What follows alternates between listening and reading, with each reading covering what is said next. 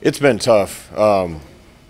It's been tough on coaches and players and everyone. The guys we let go are really good coaches, and they're even better men. And those are hard decisions that had to be made. And I can't thank those guys enough. I couldn't care about those guys anymore. A lot of players feel the same way. So it's been a tough 72. When did you start to think that change on the staff was going to be necessary? And could you just maybe walk us through the process of deciding that and then making the change when you did? Yeah, those guys have done unbelievable job helping us to get better, and they're all, like I said, good coaches and even better men.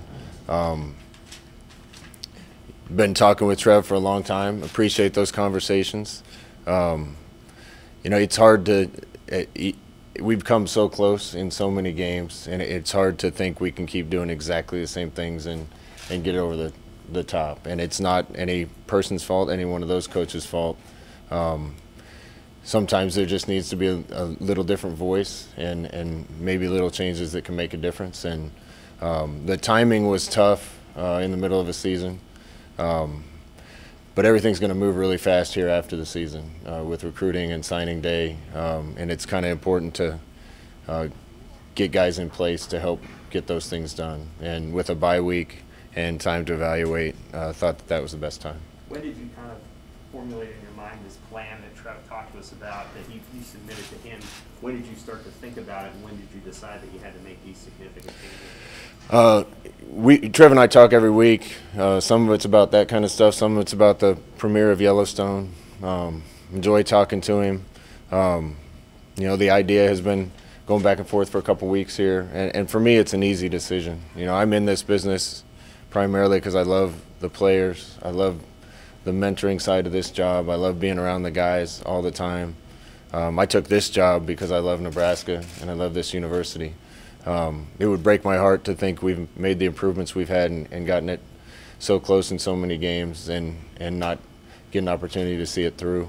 So it's an easy decision for me to make any sacrifices I have to have the privilege to continue to be here. What's the vision for the layout of your role over the next year? I mean, do you want to shift the way you manage or direct the program, or have you talked to Trev about that? Yeah, we've talked a lot about that.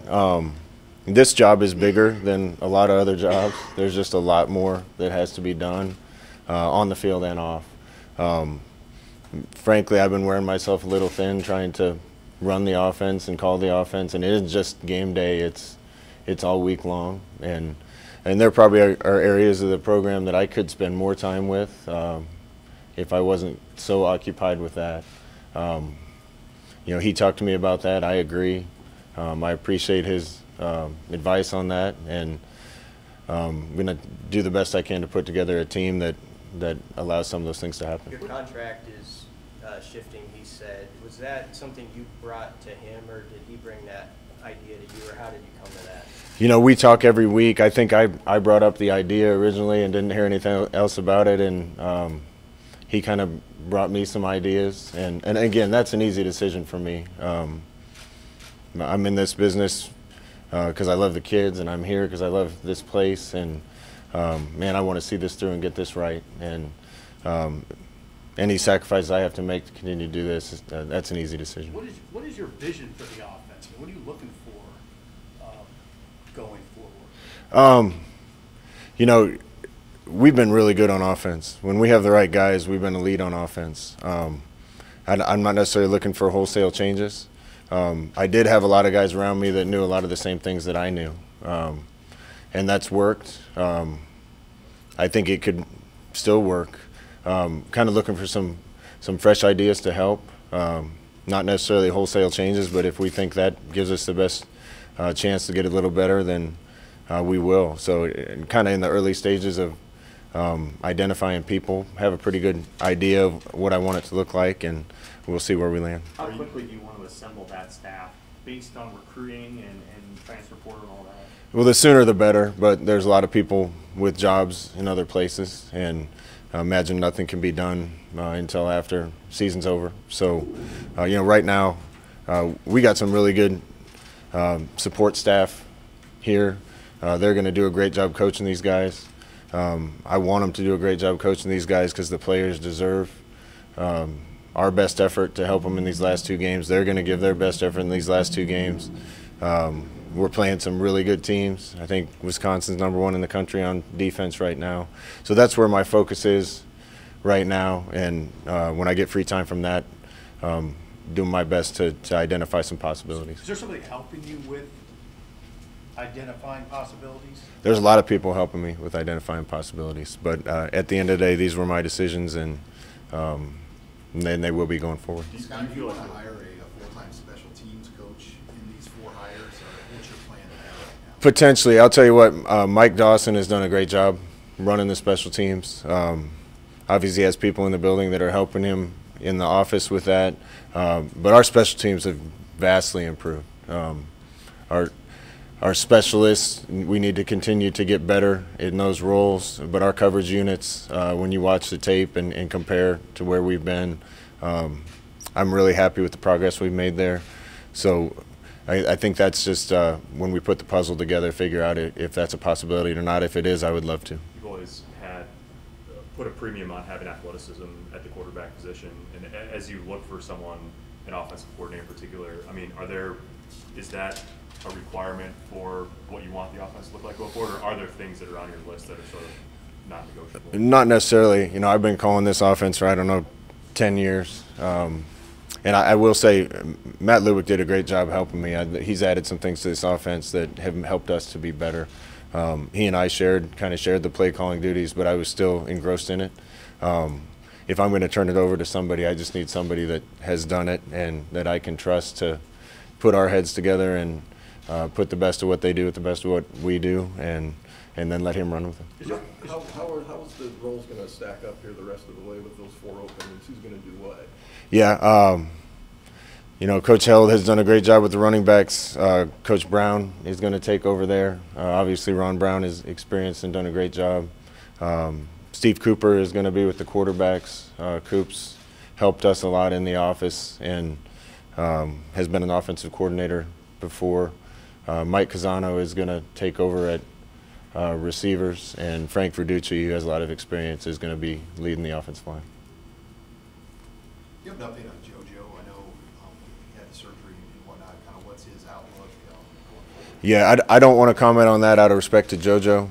I'm going to let him kind of do that and make an announcement, and I had that agreement with him. Guys like him have poured so much and given so much to this university and this program that he kind of wanted to do it in his own way, and I'm going to let him do that. Do you feel like you'll have everybody else, regardless of JoJo, that is going to stick with it the next 2 games? Yeah, I do. You know, other than just things that happen and little tweaks and injuries here and there, this team is a high-character team. They got a lot of grit, and these guys will keep fighting. And when you go through hard times, you don't have much choice but to give up or come closer together, and I know this team will come closer together. I'm just trying to get drilled down on how difficult is it for you to turn over an offense to somebody?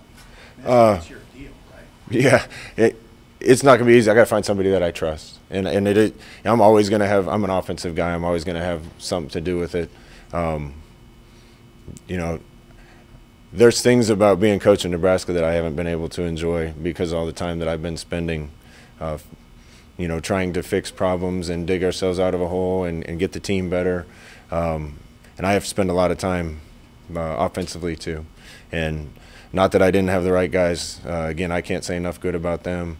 But I need to be able to really trust somebody. I'll still be involved, but that'll take a lot off my plate and I think help me be even better in some other areas. What have you come to appreciate about Trev in those meetings that you've had? I mean, he certainly has a great affinity for you. So what have you come to appreciate in those meetings about your conversation? You know, Sam, first of all, I just appreciate the conversations. And anytime, you know, I'm not an arrogant guy. I don't think I know everything. And when you're done learning, you're done growing. I get a lot of opinions and ideas. Most of them I don't listen much to, but his I do. And I think he's had made some good points to me and had some good ideas. And I look forward to working with him some more. Was there a moment where maybe he earned your trust and you earned his? Was that early in the season, after Illinois, before then? I think that's just kept growing every time we get together and get to know each other better. You know, it was unusual timing when he came in, and there were some other tough things swirling when he came in, and we've been through a lot in a short time together. Can you go more into what you've seen from the players this week, especially the guys on offense who've lost their position coaches, and what their mood and their schedule is like? They're hurting. You know, I see the look on the offensive line's coach, and the offensive line love Coach Austin because of the man that he is. And it's the same with the other positions and other groups. They're hurting. I'm hurting. I've gone to a lot of games and battles and spent a lot of time with those guys. And like I said, they're really good coaches and great men. These are decisions sometimes you have to make as a leader, and the kids are resilient. They'll be okay.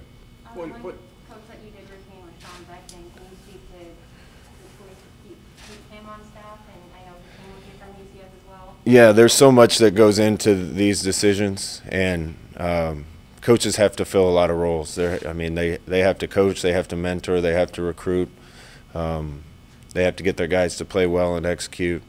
Sean Beckton is, I think, a lead at all those things, and if we're going to have any continuity with some of the really good things we're doing on offense, we needed some people here that know the scheme and can help take it forward in the next step. You've worked with Mario for a long time and have spoken really highly about his ability to develop quarterbacks. Have you seen enough growth in that room this year in particular, and what is it going to take to have that room operating at a really high level going forward in the future? Yeah, you know, these are tough. If you look at our games, it's rare that you can find a game where you say, man, if you change that play, you win a game. You know, we have 5 of those. Mario has done an unbelievable job getting our quarterbacks right mechanically. Those guys go into the game knowing every read, every possible thing that could happen, every protection, the detail that he coached with. He was in the office every morning at 3:45 every day. That was his level of commitment and his passion for what he did. And sometimes when you come up a play short, that's the business. He's gotten Logan Smothers throwing a lot better than he did when he showed up because of his knowledge for the position. He's done good things with Adrian, great things with Harburg. I've seen him do great things with our quarterbacks in the past. Again, this is not his fault. Sometimes doing the same, that being said, sometimes doing the same thing over and over and expecting different results isn't a possibility. Would you expect to have a QB-specific coach going forward, or is that something in the reshifting that even you could take on? Yeah, I certainly would love to do it. As I'm trying to kind of back away from some of those roles a little bit, that probably doesn't make a ton of sense, but I have to see how the whole puzzle fits together. The first person I'm looking for is the offensive coordinator, and we'll fit the puzzle together from there. Scott, I wanted to ask you to follow up. You said something a couple minutes ago about not being able to enjoy the things that go with being a Nebraska coach. What exactly are those things? You know, this was I think people know, and it's not intended at anyone that was here before. This was a big fix. And I put my absolute heart and soul into this to get it where I want it and where the state wants it. When you're working that hard to get it fixed, I'd love to be out talking to the fans more, and I'd love to go do more booster functions. I'd love to go hunting more in western Nebraska. And those things are important, I think, for my sanity, and also so I get to spend time with people that matter in Nebraska. I love the state. I love representing the state. I want to spend more time doing some of those things, and I think this will help me do that. Will you rely on input from whoever you find an offensive coordinator for the other staff positions? Potentially, yeah, potentially. If I was getting hired as a coordinator somewhere, I'd probably have some strong feelings about a guy or two, and we got to see how all that unfolds. Everybody stayed on the team, right? Did anybody leave in the last 2 days? No, nobody's left in the last 2 days. We had a couple people with some family issues that weren't here today, but we had a spirited practice today. The guys had fun being around each other, and and we're going to get back together on Sunday night, practice Monday morning. All right. Thank you. Thanks.